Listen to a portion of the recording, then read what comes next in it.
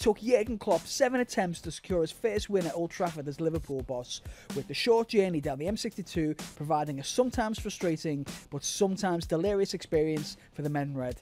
Until that match, where Liverpool ran out 4-2 winners, Liverpool have registered 4 draws, 2 defeats and 0 wins during Klopp's tenure.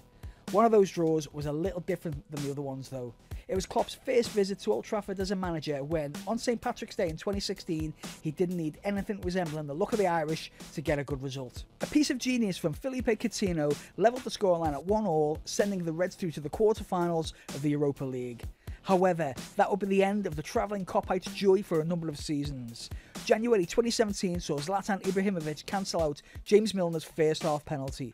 March 2018 saw United win 2-1 with the Marcus Rashford first half brace proving too much for Liverpool to peg back. An Eric Bailly own goal in 68 minutes provided a glimmer of hope, but it was too little, too late. February 2019's clash was a match to forget, with both teams cancelling each other out in a drab 0-0 draw. In October 2019, Marcus Rashford struck again and Liverpool was staring defeat in the eyes until Adam Lallana popped up with a late equaliser to continue Liverpool's unbeaten start to the season, which prompted chants from the way end of "we're going to win the league," and they weren't wrong. January 2021's visit was an FA Cup 4th round tie that saw Mohamed Salah strike twice, but Mason Greenwood and Marcus Rashford got on the score sheet for the Red Devils. An excellent strike from Bruno Fernandes was the deciding factor between the two teams. May 2021 was the turning point for Klopp's men. Rashford and Fernandes were once again scorers for the home team, but a strike from Diogo Jota and a Bobby Firmino brace looked to give the Reds a 3-2 victory. Mo Salah had other ideas though, as he latched onto a superb pass from Curtis Jones to send the Reds into heaven.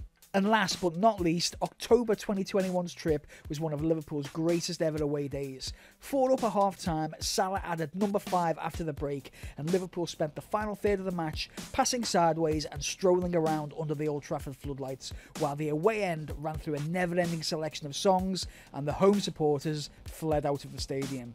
Jurgen Klopp will be hoping to keep up this momentum and grab his first 3 points of the season at the expense of the old enemy.